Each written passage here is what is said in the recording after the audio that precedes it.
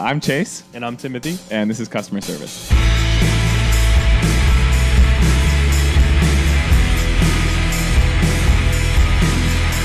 right, take two. Take two. Day's going so well that we had to redo the intro on the podcast already. It's we had to restart it because my mic was the mic that Bob formerly used, and it was set to, a normal person speaking voice, and then you came back. Yeah. Apache helicopter. I can feel it. I can feel it reverberating off the walls and leaning up against it. Just cuts through the bullshit, bro. It cuts through the bullshit. No, it is the bullshit. But how we doing? We were saying it's interesting to hear you say this because I felt like by the end of last week, man, what a long fucking week. Like I really did.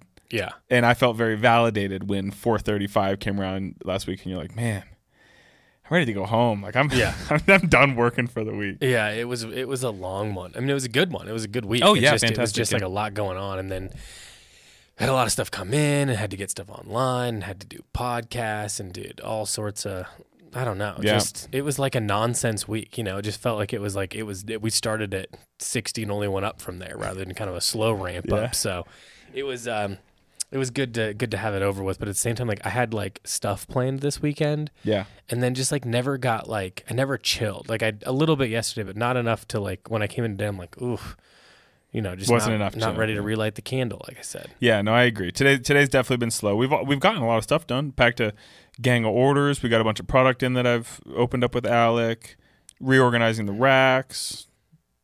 But it's definitely slow. It's feeling slower today. Well, it's not even that anybody's going slow. It's more just like you can tell, like no one's really talking. Everyone's just sort of. I had my little murder podcasts in, just doing that, man.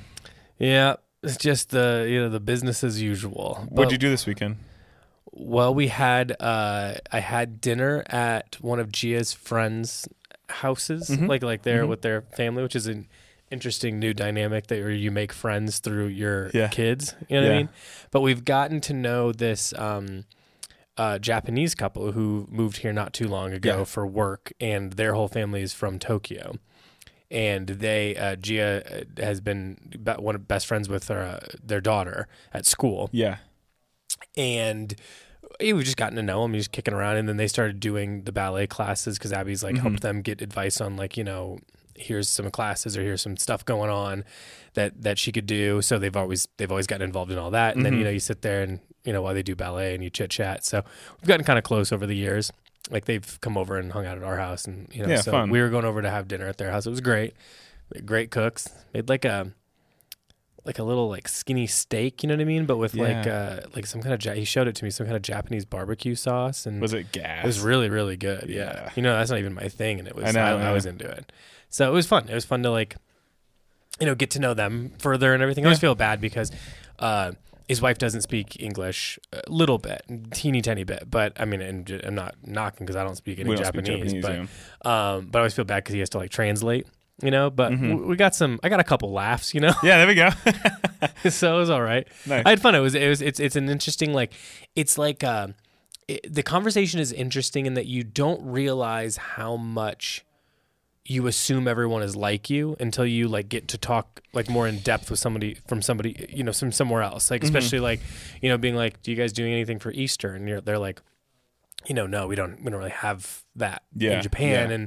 And it was like, oh yeah. And they're like, it's a religious holiday, right? And I'm like, it is, but not everyone really does it that way. Yeah. Some do, obviously. Yeah. And it's like hard to explain, you know what I mean? Suddenly where you're like, well, then what do you do it for? Like, it started in religion, but is rooted in culture. And I'm like, customary, kinda, for some, it's like, it's one of those things where you don't realize like some of that stuff that's unusual until you have to like explain it. Yeah. So it was fun. It was a fun conversation. Did that. And then, so they went over and played, and then we had that. And then the next day we had to like, I've been doing a lot of spring cleaning. Yeah, us too. Like deep cleaning, like really resetting stuff and trying to get rid of a lot of stuff and just have less things. And, we redid Gia's room, try to get her to sleep back in her room again. Yeah. Because obviously the listeners don't know this, but we've been dealing for like a long time where she's sleeping in bed with us. So I've been trying to get that situated, which has been going okay. And then we had to do like a lot of cleanup because of that, because Abby's been like going through the rooms, but that means like a bunch of stuff ends up in like bins that needs to be donated or thrown out or whatever it is. Yeah. And we've just been like putting it off because we were busy. So we had to do a bunch of that. So not really anything, dude. I took one of my baths, and then I watched a bad movie, and that was pretty much the extent. I don't even remember what it was. Oh, Abby wanted to watch the new Hunger Games movie. Oh yeah, it sucks. Does it? No, it sucks. So bad. I don't know. There's way more singing in it that doesn't need to happen. Wait, they sing? I at one point early on, I was like, Abby, if they're gonna sing this whole time, I can't. We gotta try something else here. I can normally get in the right mood.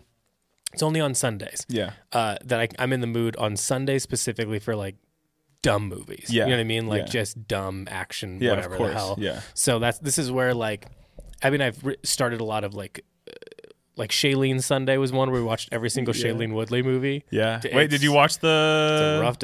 You watched the GameStop one where she's married to Paul Dano? Yeah. Yeah. I watched that a while ago. Oh, okay. Yeah. I watched that when it first came out. Oh, nice. It's good. I really like that movie. Yeah. He's good. It's a good it's a throwaway movie. If you know what I mean. Social I don't Network, mean it dude. it's bad. It doesn't mean it's bad. It just means it's that's one of those movies that I'll watch and I don't think about it again. I liked it, but I just. Low stakes is fun. how I feel. Yeah. It's you fun. don't need to invest too much to watch it. Mm-hmm. Nobody's dying. There's nothing sad It's an airplane or happy. movie. You just sit there and watch it. It keeps your attention the whole time well. Yeah, so I watched that. I've seen that one. That was not part of Shailene Sunday because that was started a while ago. But at the time, we watched everything that was in her filmography. Yeah. It's largely things that are under 40% on Rotten Tomatoes, but you get in the zone and you just run through them. Yeah. I don't mind it. So on a Sunday, it's okay. So yeah. I got through this one. It was not good. With a lot of singing. Let me tell you about something. Maybe I know I've mentioned it to you in real life, maybe not on the pod, but one of the most foul things that my girlfriend in college ever did to me was trick me into going to see a nighttime showing at the moment of release of Les Mis. And the one with Anne Hathaway? Yeah. Singing the whole fucking time, dude. Mm-hmm. I didn't know clue what it was. Little did I know I was in for a 6.5 hour ride of singing. I'm going to bet there's two things going on. One, how the fuck do you not know that Les Mis is a musical? That seems crazy. You asked that question to me. Yeah. I mean, it just seems crazy that you hadn't have come across that or heard about it in your life. But number two, when you say tricked, I feel like she told you and you went okay and then never looked into it or anything and then dude I honestly then decided it was her fault that she didn't walk you through. I can just remember being there. I know the theater it was at, and it was over by an old Damon's Bar and Grill that I used to go to with my friend Tyler and his family quite a bit. Shout out Damon's Bar and Grill. Love Damon's Bar and Grill. You think they're still open as a company? I wonder about this because when I was a freshman in college, that was technically the restaurant in the basement of my student center. It was Damon's Bar and Grill freshman year, and then it became Quaker Steak and Lube after that. Which they used to throw Damon's Bar and Grill is where you could get the worst New York strip you've ever seen in your life. It looks like it was fake, and then it would have fake parsley on it, the not real, decorative parsley, and nothing else, and then a movie theater that was playing Last Action Hero college lacrosse, a rerun of a Bourne film. There you go. And then some bullshit on some old bullshit sports. And then one guy playing a quiz game on the one family getting all the answers wrong on a quiz. He's got fucking marinara sauce all up and down his fucking high school polo. Steak fries. You know what I'm talking about? I know what you're talking about, bro. Oh god, that's the worst potato preparation. Is like a Damon style steak fry. The Damon's fries were not good, but it might be Applebee's. Somebody had a good steak fry, and I'm thinking it can heavily never be done pepper. right. I'm just saying. Well, I'm anti-fry for the most part, but fry, those the ones I'm talking about. You'd get them at school sometimes too, where it's honkers. This is a honker. It's filled with mashed potatoes that have no taste at all to them. Yeah, you do wonder how they got them to taste like taste. TV static. Yeah. It's bad. Yeah. So I Les Mis. I sat back in my seat 10 minutes in, realizing that I'm gonna have to watch these people sing and spit at the screen the whole time. I hated every second of it. In fact, there's nothing more offensive. The only thing more offensive than sweet potato fries are musicals. On your hit list, we've got sweet potato fries, all musicals, every single one of them, every single one. Anything else? Those are championing for all things that I hate most deeply. Yeah. So I just refuse to believe that she surprised you with it. I know that she told you what it was. I know that I did not know it was a 3.5 hour musical. I would have wiggled out. Look, I agree that sucks. I don't like that either, and I'm sorry that people that like musicals. And I will not even go as far as to say there's not good ones. I'm sure there is, and I don't know all of them because we are uneducated in this department and in many departments. Yeah.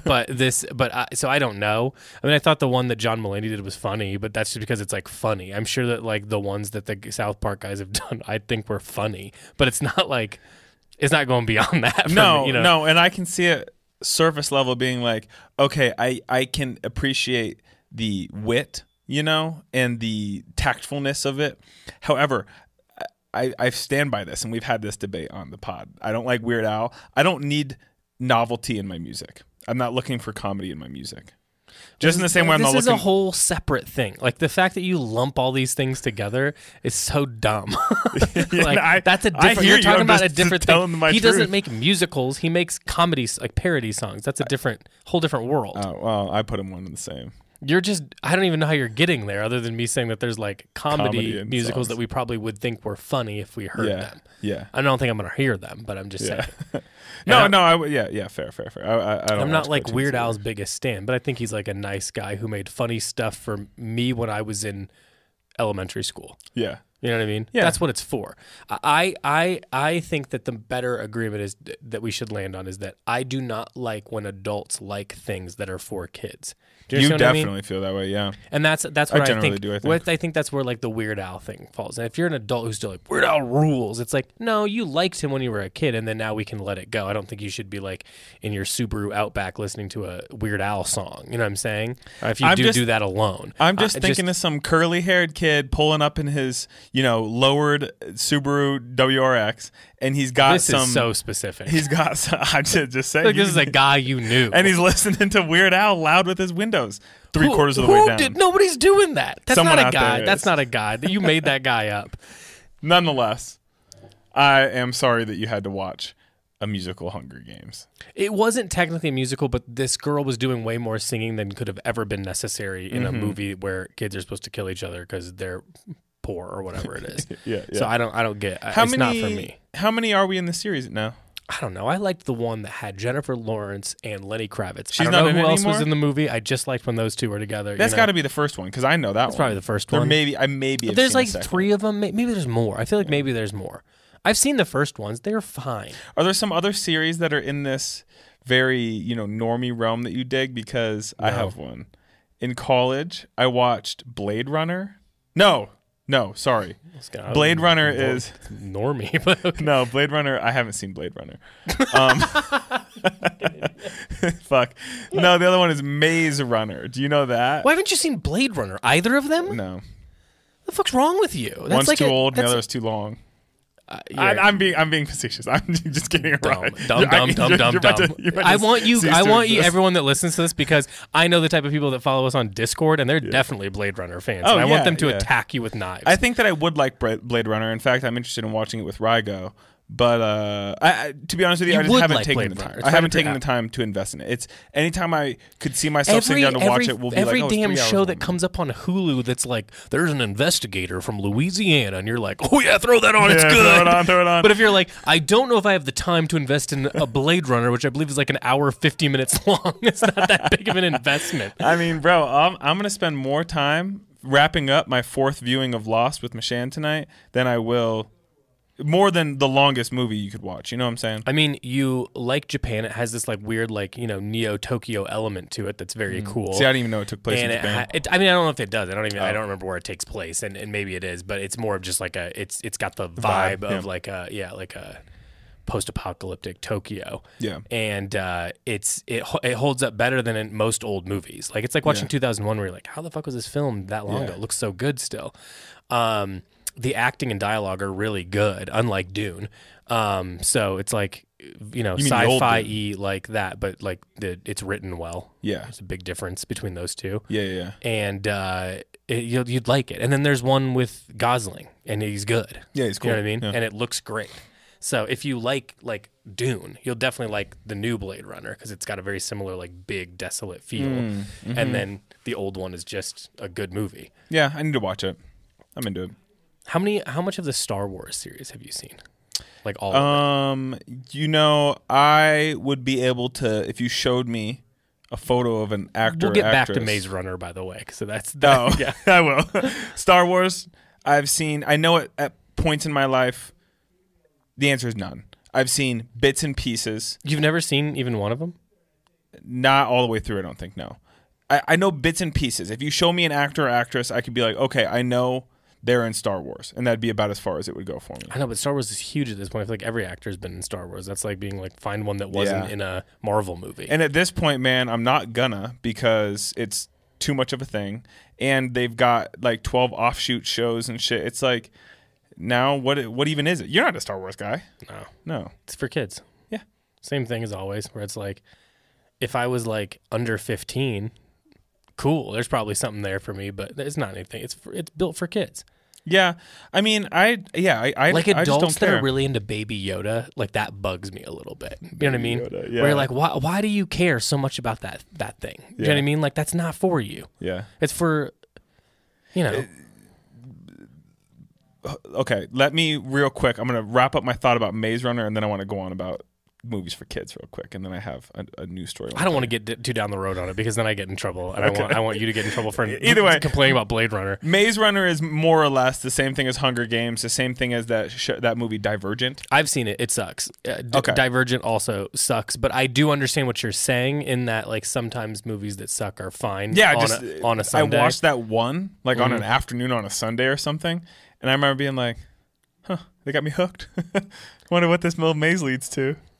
You know, if you want to write a movie that Chase will give 100% to every single time, it's like, let there be an air of mystery around one thing that you don't wrap up until the end or ever, and he'll like it. Yeah, I mean, I started that audiobook for the Silo series because I love the show so much, and I want to know more about what's going on. Like, he asked me that last week.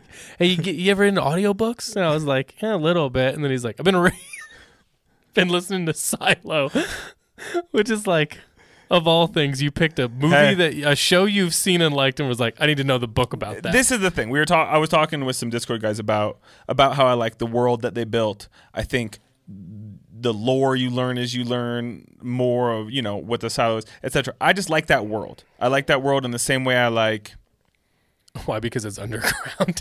Yeah, and that actually is an appeal. Well, but I want to say, in terms of Silo, you hit the nail on the head. There's a lot of things that the series has given you little nuggets of that I know nothing about, never circled back to, maybe to be resolved in the future. Also, I gotta put it in reverse too. You just said that the new Blade Runner is too long, and then I said I think all movies are too long when we were talking about Dune. You're like, no, wrong. I would have watched 4 hours of that movie. So it's like, what? the thing buddy. remains as always. The thing that drives me most nuts about you is that you define hard rules on everything, and then you break them constantly. And you're like, just do one or the as a true rule person. Yeah. Just follow the rules or don't. But you can't do both all the time. No, part of the fun is making the rule. It's just happening. So that you can break it for Maze Runner. Yeah. Okay. Let's as we've mentioned, we're trying to sort of structure up the podcast a little bit so that we don't go on like we could on this topic for 1 hour, and then I look down and I go, 50 minutes on run times and complaining and talking about Maze Runner. Yeah. That's not we can't do that. Maybe you like it, so maybe we'll do this, and then you're going to tell us to go back to the other one, which we're fine with, so I don't really care. But let's head on over to the news desk, which is where we're going to both bring each other a piece of news, and then we weigh in on it. I've got something good. Okay, here, I can't wait for this. This is off the well-known hypebeast.com. Yeah, that's where I get all my fashion news. So this is actually interesting, and I think it's going to spawn a good conversation. I'm just going to read you the title. Tekken director wants to know why fans want Waffle House added to the game. There's a couple things here. One, what does Hypebeast report on at this point? You got to wonder, because nobody's buying sneakers. It's just sort of anything. You know what I mean? It's like, information about Tekken. Yeah, publish that. So that's interesting. What do you want me to say here? Because this is a classic, you throwing out a topic and then looking at me. Here's the thing: is I think it's become modern, lore. God, I'm going on a lore lore. If it's a guy who's never seen Star Alec. Wars, you're really into world building. Oh, yeah. You're Alec in the I YouTube love videos. lore. It's become part of the DNA of Waffle House that fights happen there and or wild things. And I've never been a witness to anything truly wild going down in a Waffle House.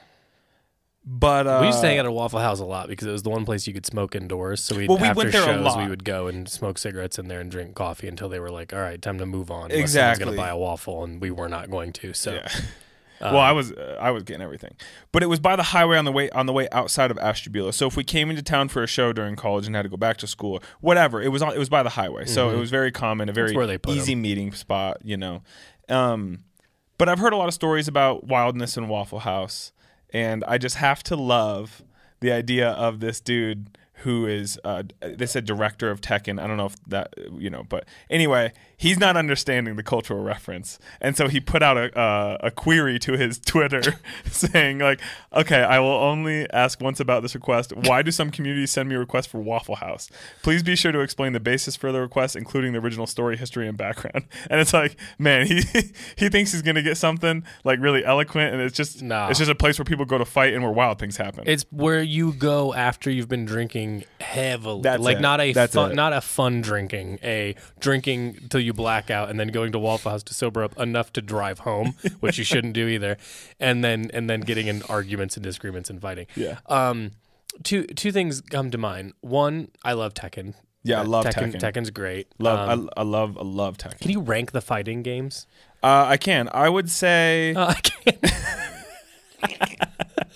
in terms of the three that I consider biggest for me as a 31-year-old, and you would identify with the same pool of fighting games. I'm asking because I'm assuming we're working off the same group. Tekken, Soul Calibur, Mortal Kombat.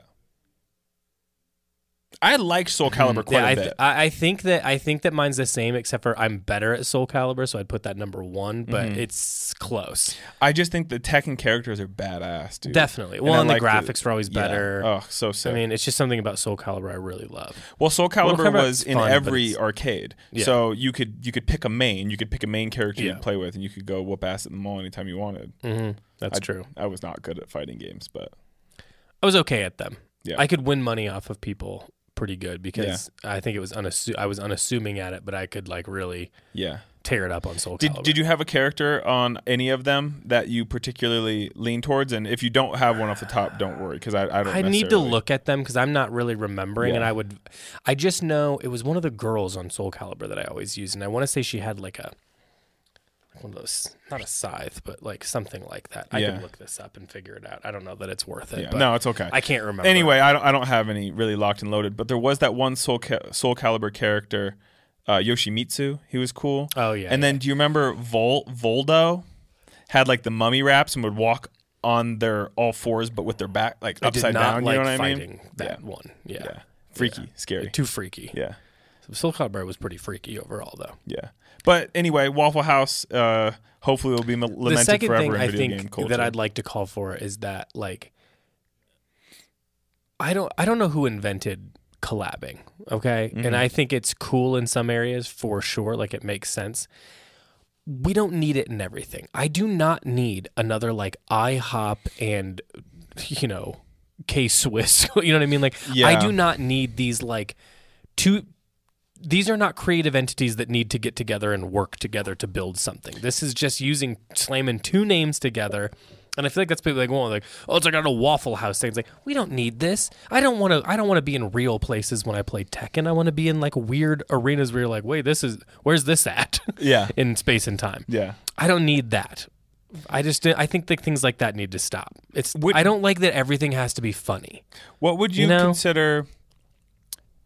This is on a more serious note. Obviously, we do collaborations. Sure. I love our collaborations and I stand by them. We have some fun ones cooking up for this year. I think they're going to be fucking sick. That being said, I also feel that collaborations are overdone in this space of any company that has a multi-million-dollar marketing budget.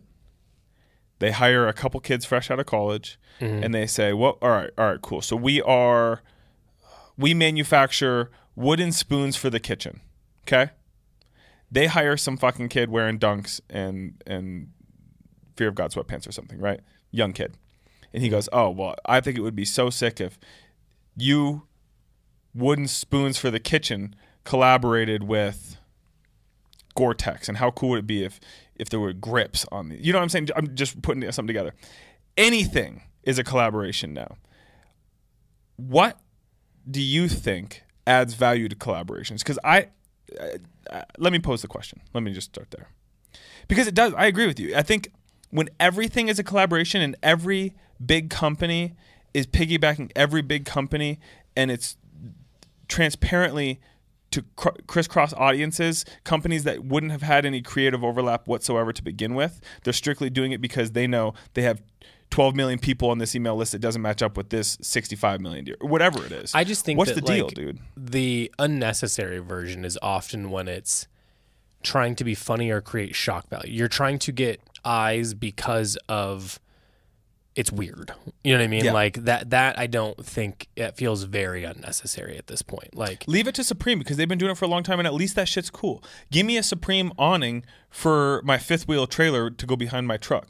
Like, that's cool. I would argue that at least, I don't know now, but when they were a lot more relevant before, I think that what they were doing was saying they were making more of like an art statement, kind of like we talked about last time with like Banksy and shit like that. You were making like a statement, you know what I mean, of like, my brand is strong enough that when you put it on icon pieces, and I'm only going to I'm going to anoint what these icon things are. You know what I mean? So I'm going to take the most iconic of whatever exists.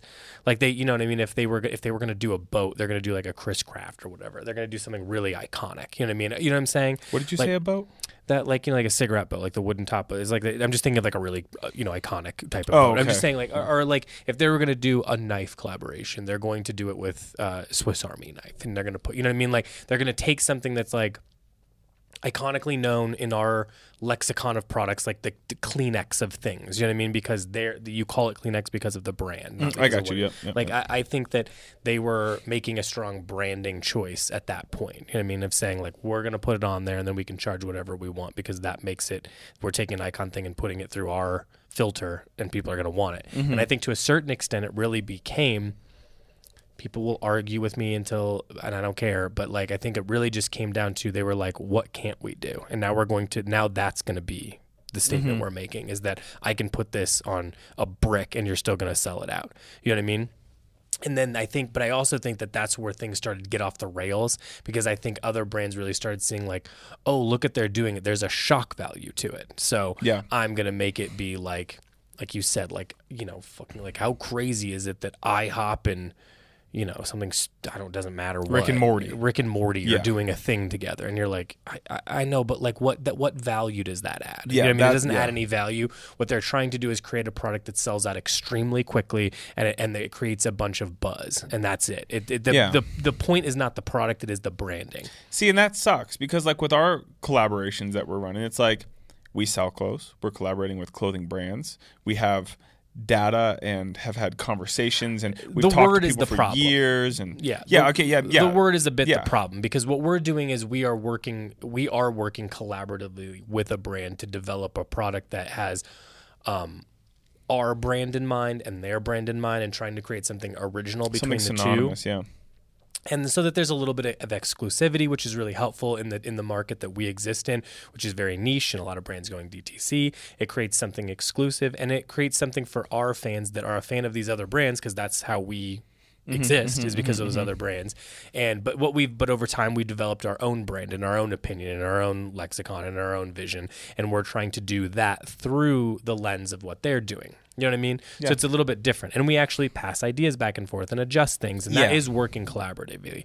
Putting a picture of Rick and Morty on a Ziploc bag and saying that's a Ziploc and Rick and Morty collab, it's like, no, it's not. That's not anything. Yes, that's just you smashing the two brands together and saying, look at this branding moment. Yeah. And those are two different things. I'm not trying to devalue either, if I'm being honest with you. I think there's two different versions of that thing, and they've both been successfully utilized 100%. At the same time, I think we just got to let's just walk it back a little bit. You know what I mean? Like, not everything needs to be this, like, it's just not there's nothing you could do at this point that would be shocking. What would be shocking? You know what I mean? And I think that's why there's this like return to like understated things to a certain degree, of people just, all of it feels like an eye roll anymore, where you're like, would you quit trying to market to me so hard? You know what I mean? Like, I just agree. make a great product and use great branding of your own, and then, you know, you don't need to do this. It kind of like, it also, I think, cheapens in a lot of ways things sometimes. It's not going to stop it. It's going to keep, you know what I mean? It's going to keep going. And I don't care, I guess, at the end of it, if I'm being honest with you. But at least, like, I think those are the differentiation is that, like, everybody just uses the word collab. When it used to, like, when I would describe, like, what our brand in Engineered Garments did was we worked collaboratively to create a product that was exclusive to us. So we used some of the elements of branding and things like that, certainly, but, like, it was definitely more about how fun it was to work together on an item that we got to sell and develop something that felt like us and like them at the same time and create something original. Any other version of that collab, like we're talking about, like Looney Tunes and Target, that's not a collaboration. That is two brands making products. Yeah, so, and then just know, making sure the logos are visible on both. I don't know. It just doesn't feel like there's any, like, effort. It just feels, it just feels like a way to, like, piggyback. Yeah, I agree. So, I agree. I'm not necessarily saying there's anything wrong with that, like I said, either, but it's just definitely, like, it's getting a little tired that am I supposed to assume that every single product that exists is limited at this point? I mean, for God's sakes, just make products. I mean, believe in your own brand to make a good enough product to just do that. And I think that, honestly, it's probably hurting innovation, in my opinion, because it's just kind of the same tired thing over and over and over again. Everyone's trying to use the same brands because that's what will get them these I mean, we talked about it this morning. You got an email, and it's like, great. It's just the same handful. There's definitely a handful of brands that I believe get overused that are basically collaboration brands. You go to them and you make a collaboration, quote unquote, with them, and they basically give the same treatment to the thing over and over again. And it's like, then just make your own stuff. You know what I mean? Like, just make your own stuff. No, I'm with you. I agree. For me, at least, that's how I feel. So I don't know that, like, it's not going to stop. I don't really think it's, like, a problem. It's just a lot of, like, it's just getting recycled too often at this point. It just feels, I don't know. There's more interesting things people could be working on at this point. Yeah, I agree. That being said, we got cool collaborations coming up, but we are working. We're actually, like, doing something, which is cool. I have a news thing that I saw on it was mostly just the way it was said that I'm not sure I love in the New York Times. This is an article about showing what they call toe cleavage. I don't like this statement at all. Is this in regarding to, like, wearing, like, ballet flats or something and showing the top of your toes? No, that actually maybe makes more sense. Yeah. This is more like footwear with your toes out. You know what I mean? Because we've both said we're hog out boys. Yeah, you know what? 2 years ago, I wouldn't have done it. Last year, it just hit a point where I was like, I'm not playing this game. It's too fucking hot. I'm wearing my Kyotos. I'm having my hogs out. I don't do it all the time, but I'm pro it. But so what's this article saying? Basically, like, what's acceptable in the workplace. You know what I mean? And that's. I mean, look, I don't know how much we can really weigh in because neither of us have worked too much in a workspace where we couldn't do what we. This is where we come to work, but it's less of a capital W workplace when you think of workplace. Yeah. And we work in fashion, so do you know, we'll do whatever you want. But yeah, it's a funny thing to have to think about. I mean, I actually thought of it more of as, like, an interesting thing to bring up because I feel like a lot of people that I talk to are, like, very anxious about wearing, like, a sandal in general, and I wondered what your thoughts on that were because we always say, I mean, like you said, I've been doing, like, Kyotos or sandals and stuff like that for a long time because I just don't care. I think that at a certain point in the summer, if you've got, like, a cool pair of flowy pants and, like, some sort of open toe sandal, I think it can be done. I think you got to address a couple of things, guys, specifically, just because they're a little worse about it overall, is go get your shit fixed up. You know what I mean? If you're going to do this, you got to clip those nails. You got to push those cuticles back. You got to take care of the feet a little bit. You can't be running, you know, big old calluses and bunions off of the open toe. Let's be mindful. Yeah. Kind of beach body style, you know? Yeah. But you can prep those up and then do your thing. And I'm into it, man. It feels good. I feel like it allows me to, like, wear something, like, heavier elsewhere because you get a little more air throughout the outfit. Doesn't bug me. Are you pro it for a workplace Say in What's an, it matter, in an office. Dude? You give me. I mean, at this point, what is a workplace? I think Well, that's what I don't people care need to one start. way or You know what I mean? another, I People got to think. start asking themselves, what is this at a certain point? Yeah. You know what I mean? Obviously, people can't be sloppy, and I understand that like giving people like rules is tough. You know what I mean? Because you're like, there's going to be one ding dong that ruins this, one bad apple situation where, somebody wears a pair of like old Oakley thongs and you're like, okay, obviously not what we meant. We need to we need to look at a certain level of elevated so that we can convey professionalism. I think that's all good. But beyond that, I mean, if you're going to go get a nice pair of Birkenstocks, I mean, there's a lot of cool, there's that brand, I always forget it's not called Jacquemus, but it's called Jock something, and they do great like open-toed sandals. Jacques. I can't think of what it is, but people know. And like we have that great pair of La Mer sandals. They usually do something nice with an open toe. I think like if you're doing it at a certain level of elevation and considering it, it should be good. I think in workplace you should be like, listen, I don't like what you're wearing because this is goofy. You know what I mean? Obviously, I shouldn't have to say that this is not elevated to a certain point, but I feel like that's the reason why it can't be probably done in those situations, because you have some person that like has known stinky feet running it, and you're like, okay, like obviously, why do you got to push the limits? You know what I mean? Yeah. So I think that if you can do it in an elevated, sophisticated way, like there are plenty of options in the sandal world for that type of thing. Do your thing. I think it's cool. Yeah, who cares, man? I don't know why people get so hung up on like the toes being out thing. You know what I mean? Like with the outfit. I think, like I said, you have to like, course correct your outfit to like make that thing look good. Yeah. But that's obviously doable. So I people get really hung up on it though. I think part of the issue though too is that, like you said, with it probably falls back on the guys. Is like I can think of a bunch of dudes who work in an office who their most of what their uniform is like a pair of khaki pants, a free event T-shirt they got when their company collaborated with a brewery nearby or something. You know what I mean? Yeah. And then a pair of nondescript Nike shoes from Finish Line, which again are all totally fine, but there'd be no care taken for these fellas. It would just be their fucking hairy ass feet in some Oakley sandals. And now you're like, guys, how do I explain to you that this isn't right? There's a way to do it tastefully. Yeah. I think that if your business is a group of people that you're like, I don't think they're gonna get it, then fine, call the rule. I get it. You know what I mean? Yeah. But I don't know. I think that like I also wonder sometimes like who are these workplaces even hosting?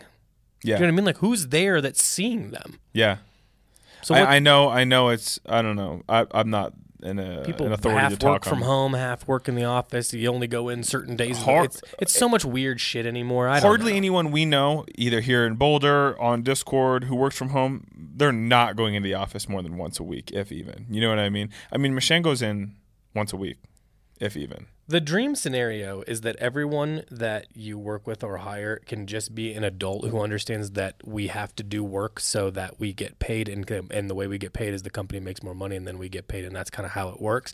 And so we're all going to come here and try to like push along things the best we can, you know what I mean? Yeah. And then everyone just comes in and acts that way. And I would also love a scenario where it's like, hey, if you can get your work done faster and then you want to go home, I don't care. As long as the work gets done, what do I care where you're at? What are you doing? You know what I mean? What's it matter? Just get it, make it happen. Is it going to further the company? Yeah. Put us in a better position. I mean, look, I'm still pro, like, I'm not like, old guys rule or anything, but like, I'm still pro, like, people getting together and like chopping it up now and then, because I do think you can have, like, if a problem arises and you all work on it together, I think you're going to solve that problem a lot faster than just spinning on it at home. Well, we've seen that firsthand here. Yeah, I mean, that definitely is a thing. It's also, that's a specific type of business. Not every business really runs that way. So I don't know. I think this is a very individual thing. So I don't know why we're on to work from home now, but I understand that like the challenge is there, but I also think that like I'm going to also stand on that. I like the look of an open-toed sandal, guy or girl. I think it's a cool look. Yeah, it's dope. Can be dope if done right. Yeah. Yeah. All right. Does that that's fair. answer a question I didn't ask? Okay. Let's move on. Let's move on to listener calls. Hey, this is fun too. So like, let's get some. We've got a little grip of submissions. Not a boatload, but let's send more. Tell them while I pull this up where they can do that. Yeah. So you are obviously, just if you would like and you can't find the link, obviously shoot me an email or DM me in Discord.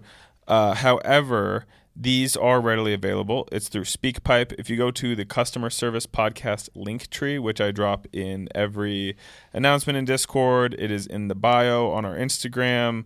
If you type in customer service podcast link tree, it'll be there. Anyway, it's there. It's I think it's titled Talk Your Shit or something like that. Yeah. But anyway, it's readily available. So go drop us a message. You don't need to download an app. You can just go and talk into your computer for a minute. Or phone or whatever. Yeah. Okay, well, here we go. New listener question. Here we go. All right. Hey, I would love to hear y'all talk about thrifting, some thrifting tips, especially like not high-end vintage stores, but truly like the Savers in Albuquerque, New Mexico, which is where I'm calling from. What is your advice? Is it even worth it to go to something that low end? I don't know. I'm looking for like workwear or like old t-shirts, good t-shirts, stuff like that. But just generally, I feel like y'all probably have interesting thoughts on thrifting strategies. So, yeah, I'm curious about it. Thanks. All right, cool. Yeah. Thanks again for submitting these. Yeah, that's great. Thank you. So here we go. I think this is probably one a little bit more for me than you, but you probably know a little bit about it. No, it definitely is. I mean, for me, the type of person that I am and how I consume and or purchase things are rarely is it that I find it and I happen upon it and I like it and I buy it. I'm obsessing about it for a long time. So if I am in that situation, I'm looking for something specifically. I so rarely thrift, but if I'm in a place that has thrift, thrift store or vintage store or whatever, I'm open to it. But I don't have any tips, tricks, or pointers. I am mostly just an observer. Now, and we are because we'll be in Tokyo in a week, so we are very excited to do some vintage shopping there because it's a lot more curated there than we really find it here. Especially, I mean, if you live in New York or LA, there's definitely like curated spots, but they also tend to jack the prices. I mean, at this point, every single guy has a Instagram where he sells T-shirts for $600 that say like I went to Miami last week. You know what I mean? Like it's definitely it's a weird market these days for sure. It's not the like gold mine it used to be if you were willing to do the work, especially in person. I do have some couple different pieces of advice. Number one, and Chase kind of had it right away, is that use eBay, but you just need to know what you're looking for. You can't just be like, about this, you can't just be like, you're not going to stumble into things. It's so much stuff. You know what I mean? It's like, it's endless listings. But if you're going like, I'm looking for like a distressed blue Oxford, I'd like it to be Ralph Lauren, but if it's not, that's okay. Know your measurements is the other thing. Like, Find a couple shirts that fit you well. Find a couple jackets that fit you well. Pants, the same thing. And just measure them out and then keep them in a notepad on your phone. You know what I mean? You're like, all right, so I know that like I can wear, I'm good as long as it's like a waist that is this and a rise that's this. Length I can take care of. This other stuff I can take. But those are the two things that are like imperative for those to fit me correctly. So anything you can do with eBay to like narrow down further. If you're looking for vintage tees, for example, what are you looking for? Then I would just go in and go, all right, let's go vintage T-shirts, 1980s, blah, blah, blah. Okay, now I'm going to get rid of, and I want them, let's say I want it to be like 1980s sports themed or something. Like, put that in and then get rid of like, here's my size. I'm going to only wear this. If it's vintage, I'd always say size up because it's been washed down. An XL fits like a large, you know what I mean? And then, again, if you know your measurements, it doesn't matter. And then just start narrowing it down in the refining. Like refine it by color. Like I don't really want to see anything that's like pink or purple maybe, but I want to see black and gray because that's what I'm looking for. So you look only those. So you're just trying to like narrow it down. You can narrow it down by price. It's going to get rid of even more options. You're just trying to narrow it down till there's like 500 because that's reasonable to sit there and scroll through until you find something you like, you know? So knowing what you're after and keeping kind of a list of that is really, if you're going to use eBay, which is predominantly what I use, that's when I'm like looking for something specific, not just browsing. So I think that's a really good way to start is like, if you're going to do it online, just be very specific. So come up with an inspiration, look around for inspo online and then go, oh, cool, I want this, but I can't afford like a Visvim coverall, but I bet I could find a vintage like off-white coverall somewhere. When I'm, and so so that's doable. Locally, that's obviously tougher. I'd say if you can find estate sales, that's often for clothes when people are just trying to get rid of stuff instead of like usually you'd go for furniture, but I usually tend to find like kind of cool pieces. But you can't like there's not going to be sizing options. You're going to have like only one person lived in that house, blah blah blah. So you're not going to those are a little more challenging. But I do tend to find the best deals in those scenarios, and that's just look them up online and get up early. You know what I mean? That's just all there is to it. And you just know that like. You should go and just do it for fun because it's something to do, and maybe you'll pop off on something. You know what I mean? Yeah. As far as locally, I'm not opposed to going to those spots because you will find like cool stuff. I'd say a couple things to look out for. If you live in a town that's more like industrial, look for places near where they do real work, and you might find old workwear that people have donated. So like that's an easy one. Same thing where if you've got a college town anywhere close, go to the college town because there's a bunch of kids moving, grooving clothing all over the place, and you tend to get a lot of people that are moving out quick, so they just dump a bunch of stuff. That's a good, or if you're like, let's say you're in a town that's close to like a bigger city, or maybe like a more wealthy city, go over there because people toss stuff that they don't know what it is. You know what I mean? So that's like another little kind of strategy you can do is just bop around a little bit. I mean, when we were in Chicago, we used to go up to Wisconsin a lot. They had decent vintage stores. They had you got a lot of mix of like college people, working class. You got a lot of like sports fans. So you could find a lot of that stuff by the type of people that live in the area. Yeah. So again, if you're being a little bit more specific with what you're looking for, that's going to really help you like narrow things down. So that's kind of like how I've always done things. So. I don't know. I mean, like you can go, but I would still. I mean, I think that what you have to do is like enjoy the process of like looking for stuff and don't buy stuff you don't need. So you just go like, oh yeah, I'm looking. I'd like some old workwear. Maybe I want a couple Carhartts. It'd be cool to have a couple pairs of the pants, a couple jackets. I'll go look for those, and then just kind of like it's the same thing. It's like in real life, you're narrowing down that search, and you're gonna go, okay, these two are up nearby where they do some industrial work. I wonder if I can find some old workwear through there. And then you just go peruse, man. I mean, that's just what I mean. You should just enjoy that. Like, that's the whole point is that you might come up on something. It's the reason people don't do the work is because it takes a while. Yeah, see, that's why it doesn't. If it's your hobby, then it's fun. You know what I mean? Yeah, you're out and about. Go get yourself a little coffee. Yeah, mill around a vintage shop for a little while and see what you got. I mean, Goodwill. There's all sorts of those things. But I mean, I think also a lot of people. This is the other thing you can do that I learned in Chicago from hardcore guys. And remember that people in any city are hardcore about this stuff. So look up or call and ask when they get new deliveries.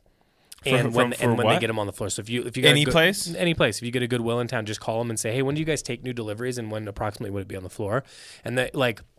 I know in Chicago, the big one that was really hard to thrift from because there was guys in there at 5 a.m. or waiting outside on Wednesday mornings. That's when they would like put out the new stuff. That means it had been sorted and was ready to go on the floor, and they'd start merching it in that morning, and then people would go in there and check it out. So crazy. Knowing when that stuff is, I mean, it's just like you have to follow. It's got to be a hobby. You know what I mean? So you just kind of have to like follow it. If you really want to like come up, like that's how people are coming up on stuff. Yeah, the people who come up on shit, who get those crazy deals, are there regularly, enjoy doing it. Yeah. They don't see it as a failure if they leave with nothing, you know what I mean? Like I used to work when I first moved to Boulder with this kid named Charlie, and he was always coming up on shit. He got a pair of Cordovan number 8 what's the Alden? The Alden. Shit. Oh yeah, indie boot. The indie boot, yeah. Like a pair of Cordovan indie boots for like $110 or something. You know what I mean? Yeah. Flipped them, made a couple $100. Well, and that's the thing. Like, I'm also telling you, like, for all this time that I did it, I mean, other than like flipping some stuff in Wisconsin, like the come ups are like here and there, you know, throughout the years. I mean, it's not all the time. Yeah. So you just got to go and like enjoy looking around. Yeah, I'm trying to think of any other like little like tips or tricks you can really do, but I mean, those are the ones. Call the places and let them know when you get like figure out when they get new deliveries, because that's the thing. If you end up going on the off cycle and you're like, it's all the dead inventory, then you're not seeing anything. Yeah. And then kind of figuring out like what people do in the area that you're checking, and then like be willing to drive a couple hours to go check out a spot. Yeah, no, that's fair. Yeah. When Michelle and I went down to Santa Fe, funny enough, it was literally on the weekend that COVID popped off. I think I called you guys being like, if you guys could pick up some extra shit at the grocery store, we're picking up stuff here, but it's already empty. somebody had told us like, yeah, there's obviously all of like the vintage stores that are known and approved downtown, but they're like a lot of the ranchers will go and offload their shit into this one in particular down the street. You should go check it out. Yeah. I mean, half the thing was just like worn ass Levi's. You know what I mean? There's also like communities online on Reddit and on Instagram and stuff like this where you can like connect with people and like talk it out and like talk about, figure out where some of the spots are in your area. Like, because I think there's a lot of that kind of thing that you don't know where it's at. Because it's not always just like thrift store. It might be like a donations type of place or whatever. Yeah. So you just got to like look in and figure out like where all it gets the, like, stuff through the pipeline. Might not even necessarily be a place where you could walk in and donate shit, but they get stuff. Yeah. We used to have kind of like a little like we lived next to a place where there was in Chicago. There's 2 furniture places we would check in on, and then a small thrift store just down the road. And we would just hit those 3 like every weekend, just as like we'd go get a coffee, hit those 3 places before we did something else, because you never know. You know what I mean? And in one case, I got like a made in Japan boot of a Eames chair, like in perfect condition. Beautiful. You know what I mean? And so we got that and used it for years. I mean, and like, that was like and the guy was like, I don't know what to price it at. It's new. Somebody literally just dropped it off, and he was like, I think he sold it to us for like $200. Sick. So it's like, you just got to, it's a lot of right place, right time, waiting it out, checking on places regularly. Yeah. It's a lot of that kind of stuff. Yeah. But I really recommend, vast majority of my shopping is just eBay. But I check it every single day. I have a lot of saved searches. I know exactly what I'm looking for, and then I just like hunt it. You know what I mean? And you just do it all the time. Also, I'd recommend Facebook Marketplace. I've gotten into that recently in my old age. Is like really good. Like it's random, but if you're checking it regularly, I see people like being like, hey, I've got like. I'm always looking for like old electronics and stuff, but like it'll just be like a person who has a garage full of a bunch of clothes, and they're like, hey, we're just trying to get rid of this stuff. It's like, starts at $1, goes up from there, and like you can just go like check out someone's like warehouse or storage space or something like that and go through it. So I'd also check on there a lot. And then, a lot of people are like listing all this stuff. They're charging too much for it. Just ask for what it's worth. You know what I mean? So yeah. You can do that too. Yeah. Yeah. And then don't be afraid to like haggle a bit depending on what you're, you know what I mean? Just be like, hey, I'm trying to get these 5 items for this. And they're generally like, who cares? Go for it. Because especially if it's someone like an estate sale or something. Yeah.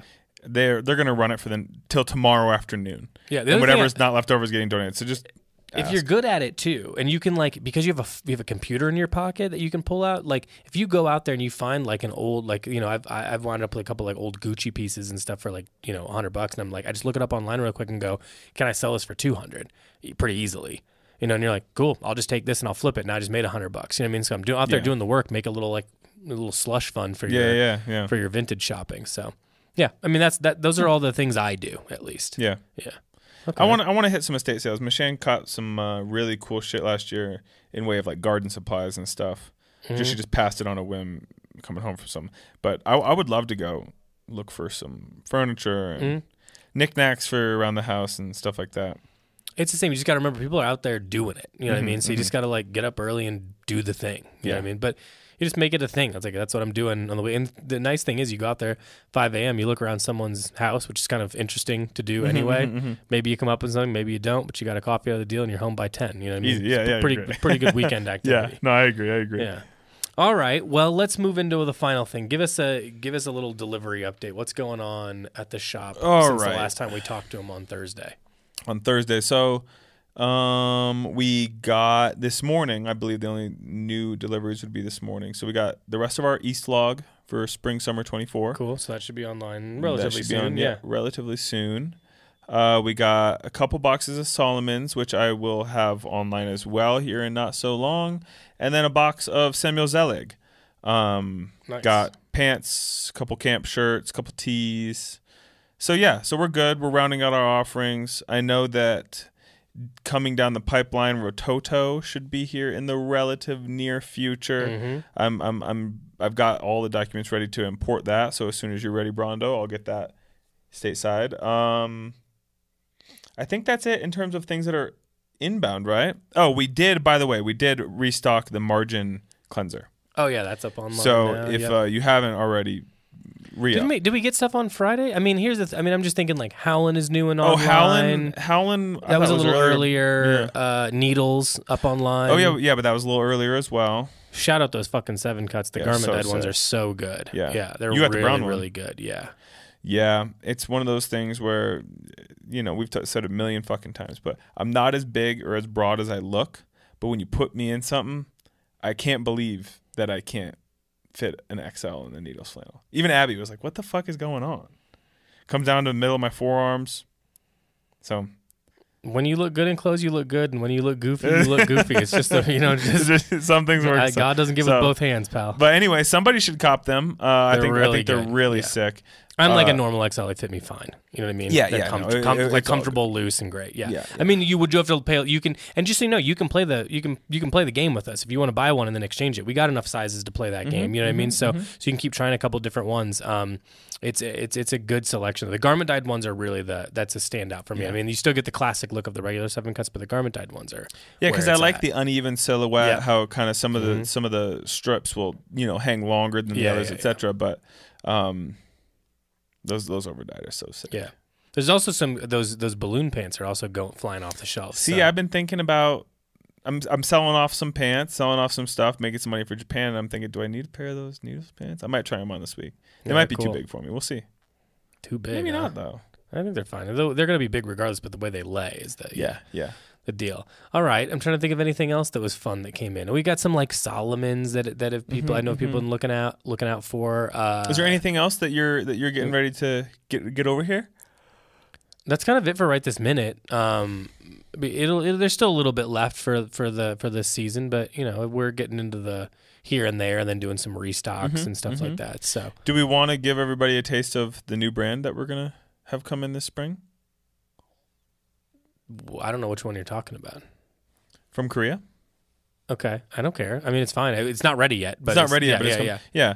Just so people can kind of think about it. It's that brand Uniform Bridge. Sure. And out of Korea. Yeah, and they've got like a core selection. They have like a seasonal collection, and they have like an off brand that will also include called like Albert Explorer. Albert Explorer. Yeah.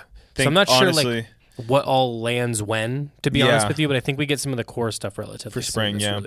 What drew us to this brand is the lookbook is Purple Label, more or less. Yeah. It really just the silhouettes and shit is just like very similar. It's post Gorp. Still got some active wear. Still got some tech, not elements, but tech elements ish, but not terribly so. I'm just really stoked for that brand in particular. So it's really good. Yeah. So that some of that should be soon. I don't know when exactly, but we'll see that before the end of this season. It is the 1st of April. So if you haven't joined the Patreon yet, or you are part of the Patreon, I released a newsletter to the Patreon this morning. If you haven't joined yet, there are a lot of stuff happening for our Patreon members. We got a couple month. Good ones in here, and we'll have like the Tokyo vlog will go in there. Tokyo vlog, and then the pods will do as well. We'll still do the pods for everybody. We'll have the vlog will only be there, and that'll be original content, not just a video version. And same thing what we do for everything else. And we still have the video pod that's going in there tomorrow. I think it's all in addition to everything for Japan is in addition to the regularly scheduled programming. We're gonna have a 20% off site wide flash sale. Yeah. Just a way to throw some love, and got a bunch of cool shit, and I think everybody will really enjoy having that day. So I'll give you a day's notice in advance, but we're not going to run it for a week. It's going to be probably a day, 24 hours. 15% off of scent on site wide. So now's the time. You got your spring dates coming up, and you need to smell fresh. You like scent, what have you? We've got a lot. We got a CDG perfume restock not long ago. What scents are you doing right now? Because we did a little personal order for ourselves. Yeah. So I'm running between 5 right now. I'm really loving CDG Eau de Parfum, or however you say it, the OG, the classic, just the standard little. It's like gold, Love that. So I'm doing that. I have from the incense collection Warzazate. It's orange. I believe it's supposed to replicate the smell of like the desert outside of Jerusalem, if I remember correctly. So it's nice and woody and spicy. I'm doing Miracetti or Miracetti from Aesop. Michelle got it for me a couple years ago. It's a very green, very lush. So like when it's like nice out, I really like it. When it's like a nice spring day. I've been messing with Yoyogi a little bit. From the what is it? The collaboration, the Monocle series, and and then I recently had a bottle of that scent company Blackbird. Yeah, they have that scent Ophir that I really love, OPHIR, and the bottle was all fucked up and I couldn't get it to spritz. Michelle bought me a little decanter, so I recently transferred over and is now usable again. So that's kind of what I'm rocking with. What are you doing? Well, I think we both have this one too. Actually, I have the ganja. Oh, ganja's dope too. Yeah. Yeah, it's a really. It's funny because it's like I love the smell in the bottle. Mm-hmm. When I first sprayed, I'm like, I don't know, and then after it's been on me for a little bit, I'm like, love it. Really? You know what I mean? Okay, So cool. I really like Comme des Garçons perfumes in that way because they're like one of the few that like. It's like they age. They ebb and flow. Yeah, for I really sure. like that. So that's been a fun one to do now and then. I like we have Hinoki and Yoyogi. Those are both great. Stellar. Yeah. Both of those are good because they're kind of like, they're deep and interesting, but they're also like not hard to wear at all. Yeah. You know what I mean? They're not like crazy. Yeah. I have Wander Wood. Yep. And I like that a lot. That's more of like a if I dress up kind of scent. You know, it's a little darker. Yeah. A little more cologne-y, at least a little bit more than CDG normally does. I have Blue Santal, which I really love. Really good. I love that one. I love Santal anything, though, to be honest with you. And we have a couple other random ones that I like. I keep, like, I've told you I paid way too much money for that old Marc Jacobs scent, the original Marc Jacobs men scent that they don't make anymore. So I paid like a fortune for it to try to like relive my youth. Yeah. So I have that one that I'll work in now and then. The one I'm out of right now that I really think is one of my top scents of all time is the Tam Dao from Diptyque. I love Tam Dao, and again, I think it's a little bit of like a lot of like the cool kids I hung out with in Chicago when I was in my 20s wore Tam Dao, and I think that's just sort of like you in just my head associate now. with being cool, yeah.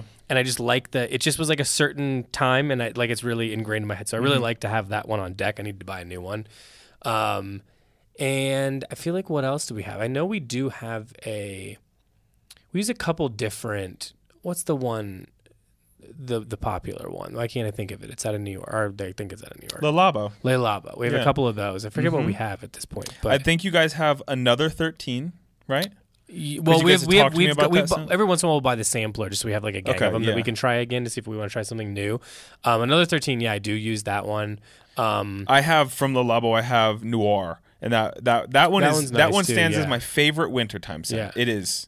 I like the stellar. patchouli from them also. It's like kind just of straight a up sweet. patchouli. Yeah. It's like not. There's more going on. Than I know what you mean. But I like that one a lot too.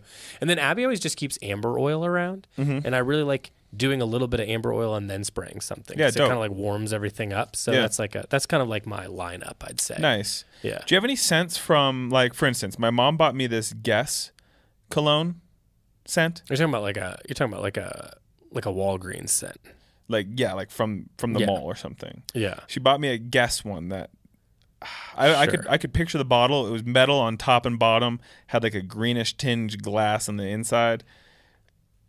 I don't know. I just have such a fond memory of it being fucking really good. And I had that all through college. That was like my... I had like a Tommy Hilfiger one, I think. Sick. I mean, but the main one I had was the blue Ralph Lauren because I thought it was cool because that's what my grandpa had. Yeah. And it was like very much an old man smell kind of, but it also is kind of like a classic cologne. You know what I mean? Like it smells like a, nicer steakhouse. You know what I'm saying? Yeah, no, like, I feel you. Yeah. And I do kind of like that. I don't think it was until I started working at Canoe Club that I realized it's Tommy Hilfiger and not Tommy Hilfinger. That seems right for you. So mine was sort of the Marc Jacobs one. That was to be honest with you. Like I had that. That's what reminded me. I thought he was cool back when he wouldn't really make that much men's clothes. Like it was just like a young, like because he's been doing stuff since the 90s. And like when I started getting into fashion, capital F fashion, he was very popular, especially with younger people. And he did that men's one, and that was like it was cool at the time to have it, and I like saved up to get it, and then my mom got it for me for Christmas one year, and I used that like almost all the way through high school. Has it changed, the one you have now? Does it still smell how you remember? A little bit, but it's also like I can tell it's probably died in the thing because it's you can't, they don't make it, they haven't made it in years, so it's died a little bit, and I don't know if there's bringing it back to life. I don't know that much about it, but I still get a hint of it. It's enough to like because sometimes you'll have I think we've talked about this before, the smell is like really tied to memory, and sometimes you'll smell something like geez Louise, I've really like that's my grandma's crawl-in pantry where I'd get the bugles from. Yeah, in fact, there's a little bar of hand soap that I use, and it's from a company that I'm not going to be able to come up with. They sell it on Essence. I can't remember what it's called. and it smells so much like my grandma's house, like growing up, because she was very into like putting soap bars and like nicer soap bars in like her sweater drawer to make them smell good. Oh, for real? Yeah. Sick. And I keep it. It's like a little little puck of soap that I use as hand soap, and I use that one all the time just because I like it. It's like a quick. It's not what I want to smell like necessarily, but I like getting a little quick hit of that. Yeah, I agree. Yeah, it's nice. Yeah. Scent is very fun. I could see, on an unlimited budget, I could see myself getting out of hand. Oh, it's really fun. Yeah. I want to smell them all. I think it's like the thing that we get most excited for when it delivers. When they come in, oh, come here, we have a new one. And so we'll go over to this corner of the studio, spray it a bunch, then we have to go to the other one to spray it a bunch. And yeah. I want to throw out a recommendation because one of the guys were talking about I use Chronic too. I forgot to mention that. Oh, Chronic is good. I really like that. In light of Chronic, if you'd like a green scent like Chronic or like Amazing Green or like Wonderwood even to an extent, CDG, we have Calamus. It's in the olfactory library collection. And that Calamus, directly defined, I believe, is just when you take green leaves and you squish them together in your hands, all that liquid that comes out is Calamus. Like and it straight up smells like if you just blended a bunch of fresh leaves together. It's really and sometimes green. Stuff like that is cool when you can be like, I want to get a hit of that and a hit of something else simple, so you can kind of blend your own through brands. Like that's like a fun way to do that. Like that's if I owned that one, I would do that and like maybe mix it with like Chronic, and I think it'd smell good together. As like two different things. Yeah. Slightly. Yeah. It's fun. And then you can like look at them, and I have like day and night scents or things that I do when it's like certain. Yeah. The packaging's pretty. You get to have them on a nice little space. It's your little, we have a little setup where all of ours are on the top of this little bookshelf. And every morning I putz around and reorganize them and pick one, and it's fun. Yeah. It's a fun thing to get to. Well, anyway, if you join the Patreon, you get 15% off those. Yeah. Anyway, 15% off sent all month. Join Patreon. And that's about it. All right, well, let's wrap this up. Do all the things we told you to do because it's cool, and we will see you again on Thursday with a really good guest. Oh, it's deeply sad that we had to do what we had to do, but in one instance, in however many hundreds of episodes we've now done, we had a file issue, and the files got screwed up. Got lost. So shout out Zoom. So we had to redo this. We're going to redo this episode, but it'll still be special because it's still gonna be I've good. Talked to this man hundreds of times in my life, and it's interesting every single time. I have. If you're in the Discord, you have as well. So yeah. So you've probably all interacted with them that are listening. So it'll be a fun one. Yeah. And then we got a good one this week. We've been trying to get him on for a while. We think he's so funny. Yeah. I think it's really gonna. Yeah, without spoiling anything for all the hardcore heads out there. Yeah. You're gonna went to a show at some point in your life where you had a buddy that was in the hardcore scene. You're gonna like this guy. So it'll probably shut out as many people we just invited in there, but it'll be a really fun one. And then obviously the week after that we will have our Tokyo dispatches. So the Tokyo dispatch. Yeah, so we're gonna try to do 30 minutes a day, and then we'll tidy them all up together, and then make it like a part 1, part 2 sort of situation. So I know people have always said they like those episodes, so we're gonna keep those going. Yep. All right. Well, pleasure talking to you as always. Let's take off for today, and we got cool stuff coming. Yep, sounds good. See you guys.